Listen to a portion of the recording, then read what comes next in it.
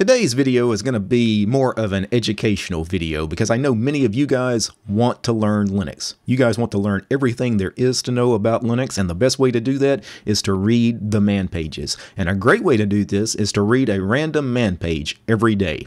A matter of fact, we could write a script that would generate a random man page for us to read, and writing that script actually would be a very educational process. So why don't we do that? So I'm going to switch over to the desktop, and I've got a terminal opened up, and I'm in the bash shell today. Since we're going to do some scripting, I need to be in a good POSIX compliant shell like bash. Fish is the shell I've been using, but it's really not appropriate for what we're about to do. So where are the man pages on your system? Well, the man pages are located in a directory called /user/share/man. If I did a ls on /user/share/man, you will see that that directory is filled with a bunch of subdirectories. The most interesting ones are these 10 here that are all man 0, man 1, man 2, man 3, man 4 to man 8, and then lastly man n. So those are where really all the man pages are on your system. The most interesting one is man 1. That's going to be the man pages for all your user commands. It's typically what you think when you think of a man page. The other man directories include things like, I think man 2 is the system calls man pages. Man 3 is man pages for like C functions and C libraries. If you're interested in that stuff, great. You can check that stuff out. But man 1 is really the one I want. So I'm going to do a ls on /user/share/man/man1. And that is all our user command man pages. Now, if I wanted to see how many files, how many man pages are in this directory, I could take that same command and I'm going to pipe it into WC and give it the -L flag. We're basically getting a line count on that ls command. That should tell us how many files are in that directory. If I hit enter, 3,754 files in that directory. Not exactly. Some of the stuff in this directory are not really files. For example, I see this right here. That is actually a symlink. That's not a file. There may be a bunch of other symlinks in that directory. There could even be subdirectories in that directory. So I really only want files because the files are the actual man pages, not other directories and not symlinks. So a better way to do this rather than ls would be to use the find command. I made a video on find a couple of months back. If you haven't seen that video, check it out. But I'm going to run find /user/share/man/man1 space, and then I'm going to give it this flag, -type, the type flag, space, F. And what I'm doing is I'm specifying a file type here. Basically, I'm saying find everything in this man1 directory, but it has to be type F, meaning a file, not type D, which would be a directory, not symlinks, not anything else. It has to be a file. Run that command, you get a listing, just like when you did the ls. But if I run that through WC again, -L to get a line count, you see I get a different line count. That's a discrepancy of about 300 files from the ls command to the find command. Well, because the find command is the accurate command here because it delivered only files, where the ls command was giving us some symlinks and some other stuff. So for purposes of us finding like a random man page, we're going to use the find command. So I'm going to take that find command. I'm going to get rid of WC-L. We don't need that anymore. So to generate a random man page, we'll take the find command and we're going to pipe it into shuf. Now, if you don't know what shuf is, well, I guess I could just man shuf real quick. Man shuf. And shuf, it generates random permutations. It's basically taking whatever you pipe into it and rearranging it in a random order. So let's take that same find command and this time pipe it into shuf. And you see, we get a listing again, but it's no longer in alphabetical order. You see, it's just completely randomly generated the order.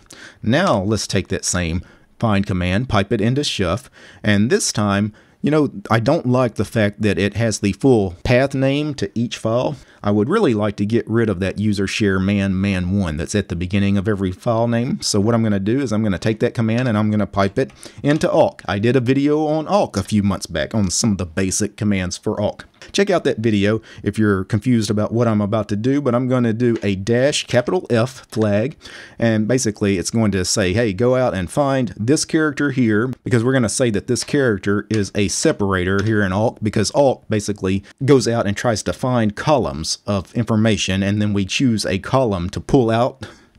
So we're going to tell awk here basically to find all these slashes here. And you see there's a lot of slashes in these file names. Go find those slashes, and then what we're going to do, then we're going to tell awk to go out and print the 6th field. Why the 6th field? Well, if we're using the slashes as separators, then we want the 6th field, which should be the file name. I hope that makes sense. So if I run that, we get the same output, but we have eliminated the user share man1 that was at the beginning of each of these file names. So that's pretty cool, but you know what? I still don't like that, because now I have .gz at the end of every file name, of course. I don't want the .gz. Well, how do I get rid of that? Well, you know what? Since this is a video for educational purposes, let's use a different shell command here. Let's go ahead and pipe all of this into sed. Sed basically can do a search and replace for us. So I'm going to do single quotes here. I'm going to do S for substitution, slash, and then what do we want to find and replace? Well, we want it to go out and find .gz. And then slash, and then after this slash, you should put whatever you want to replace .gz with. I don't want to replace it with anything, so I'm not going to type anything. Instead, I'm just going to add another slash and then end it with G, and then a single quote at the end. If I run that, yeah, I like the output of that. Already, that right there is a nice little command line script, basically, that generates a list of man pages in a random order. But I only want one, right? If we want to get a random man page, we only want one. So the last thing we should do, pipe it into head. Head basically will take the top 10 lines by default, but you can specify how many lines you want it to grab. We just want it to grab one, so I'm going to do -1 here at the end. And there you go. That is a command line way to just generate a random man page. If I run it again, you see every time I do it, it's a different man page. Of course, all this does is give us the file name of the man page. It doesn't actually open the man page. So you know what? Let's pipe it into something else. I'm running out of room here, so I'm going to move my head out of the way. And the last thing we want to do is pipe all of this into xargs. Xargs takes all of this complicated information that we've done in these previous commands, and it basically passes an argument onto it, and we are going to tell it to launch our terminal, Alacrity in my case, but you guys, if you're using Xterm, put Xterm here, or URXVT, or Termite, or ST, whatever terminal emulator you're using, and we want it to basically run Alacrity-E space man. Run the man command, and by man, the man that was generated from all of this crap that we typed before. I hope that makes sense. Watch what happens. It opens Alacrity, and it opens a man page, and it opens a random man page. In this case, Get Fatter was the program. I have never heard of that. I actually should read that man page. I like the name.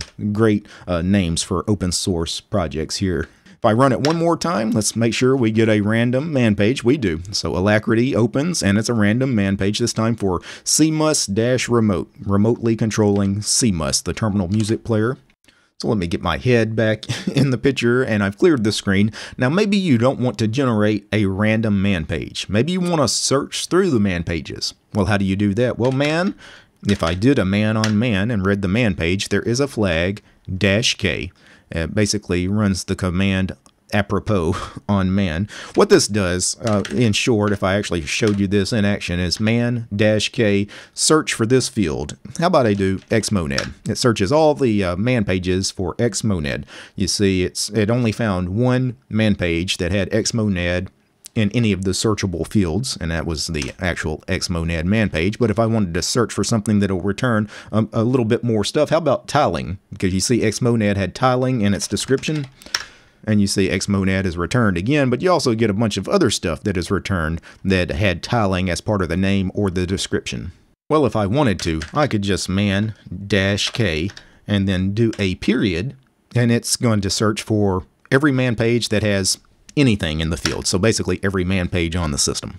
So that gets us a nice listing of every man page on the system. But once again, I don't need all of this information. I don't need the number in the parentheses behind each man page. I don't need the dash. I don't need the description. So what's the best way just to get the file name? Well, you guys remember from earlier, awk. I'm going to do awk, and then in single quotes, and then in the squiggly brackets, print. And what field do I want to print? Well, this time I want to print the first field, field 1. In the squiggly brackets, in the single quotes, and this time, if I run that same command, you see, I actually get the listing that I want. Just the file name, none of that other information that I don't need. Now, if we're trying to do a search of Manpages, the best way to search for Manpages is probably to take this information and pipe it into dmenu or Rofi or some command launcher. I have dmenu on my system, so I'm just going to take that man-k period that we piped into awk to print the first field, and then I'm going to pipe all of that into dmenu, and then I'll give it the -i flag for interactive, -p for prompt, and then what do we want to name the prompt? I will say search Manpages, space, and then I'll end the single quotes. That's our prompt for dmenu. Now if I take all of that, it launches dmenu at the top of the screen. It says search Manpages, and we have a list of 28,000 Manpages here in this horizontal list. If I wanted to search for one, maybe I wanted to search for ST, the man page for the ST terminal. I did not get ST return. Maybe it doesn't have a man page. So let's run that again, and let's pick something that I know has a man page, dmenu. You know what? We didn't tell it what to do once we select something. So we are not done here. So let's take that same thing and let's keep going here. So what do we want to do with this? Probably the best way to accomplish this is the same way we did with the generating a random command is pipe all of this into xargs, and then name of terminal for me, I'm going to do alacrity again, -e man. Let's see if this works. Run that, it runs dmenu. Now if I just do dmenu, find the man page for dmenu, hit enter, it opens the dmenu man page in alacrity. So that actually works. One thing I don't like though, if I ran that same command, I don't like something that has 28,000 results in this horizontal listing. I would rather it be in a vertical listing. So what I'm going to do is I'm going to take that same command. Let me escape out of the dmenu. I'm going to go and I'm going to add some more flags to dmenu here. I'm going to do -l for lines, the number of lines I want dmenu to show. I want it to show 20 lines. Basically, it's going to give me a vertical listing now. So if I take all of that and hit enter, you see now it shows me 20 results at a time in a vertical list. I like that. I'm going to escape. But you know what? I think it would make better sense if this was in the center of the screen. My dmenu is patched for centering, so if I give it the -c flag, it puts it in the center of the screen, but my dmenu color and my terminal color are very similar, so I need to add a border around it too. So the last thing I'll do is I'll go back and I will do -bw for border width, space, and we'll put 4 pixels around it just so it's obvious what we're doing here. Yeah, and I kind of like that. So now we can search Manpages right here in dmenu, and of course we could add this to a script if we wanted to, and if I wanted to search for just a random man page just to make sure that this is working, I could do a search for something, I don't know, how about less? And I get the less man page here, and close that. Now, if you wanted to get really creative, you could combine the random man page generator and the search man page script. You know, we could actually put both of them together in a script. That way you could choose maybe a random man page if you want a random man page, or you could choose the option to actually just search for a man page you're specifically looking for. And you could tie all of that together in a dmenu script. Let me cd into the .dmenu. It's a hidden directory in my home directory where I have some dmenu scripts that I've written. And let me show you an example of something you could do here. So I'm going to open in Vim this script here, just something I threw together basically from the commands that I just showed you earlier, just playing around a little bit. And what we've done here is we have created 2 options here, random and search, well 3 options, and quit out of the dmenu. And then we're taking these options and we are presenting these 3 options in dmenu. So let me open up a second terminal here and cd into .dmenu here. And I'm going to run that script just so you can see what's going on here. You see we have random, search, and quit. That's basically what is going on here in these first 4 lines. Now, then we're running a case statement. If our choice is quit, well, nothing happens. It terminates the program. Now, if our choice is random, we do exactly what we did at the command line. We find user share man1 type F, run it through chef, run it through awk, run it through syd, run it through head to select one item, pipe it into dmenu, and then finally pipe it into xargs so that our choice, when we select it, launches our terminal and the random man page we selected. Hope that makes sense. But if our case is search, if I choose search, we're going to do man-k period, and then pipe that into awk, which is piped into dmenu, that's centered in the screen, has a border width. And then finally we pipe that into xargs, which launches our terminal and opens the man page that we select. Pretty easy stuff, right? So let me show you this in action. So if I run that script one more time here and I choose random, we get the output here. It shows us what man page at random it selected. If I hit enter one more time, it actually opens the random man page. Kind of cool. Now let me run the dmenu script one more time. This time instead of random, I'm going to choose search. And now we get the search in the center of the screen here where we can search for anything. If I wanted to, I could search for VI and it would open up the man page for the VI editor. So let me close all of that. Again, this was mainly just an educational video. If you are new to the channel or new to Linux, I showed you a ton of different shell commands, putting some of that stuff together. So I hope it was educational, but also those of you that are familiar with shuff and awk and sed and all of that, you know, I think having a random man page generator on your system is not a bad idea. Like I kind of got it in my head that I'm going to just open a random man page every day and read it just for educational purposes, just so I learn a little something different. Sometimes we kind of get stuck in our own lane, right? You know, we kind of learn specific topics about Linux, but we never venture over here where we're not really that comfortable.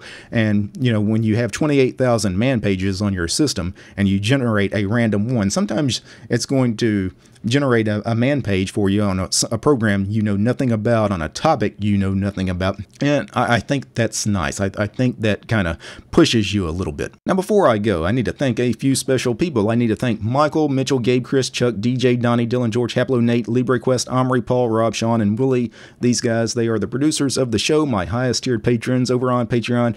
Without these guys, we wouldn't have just sat here and started writing scripts on how to generate random man pages. We wouldn't have done it. The show is also brought to you by all of these other fine ladies and gentlemen. All these names you're seeing on the screen, each and every one of these ladies and gentlemen, help support my work over on Patreon. If you'd like to support the channel, consider doing so. You'll find DistroTube over on Patreon. All right, guys. Peace.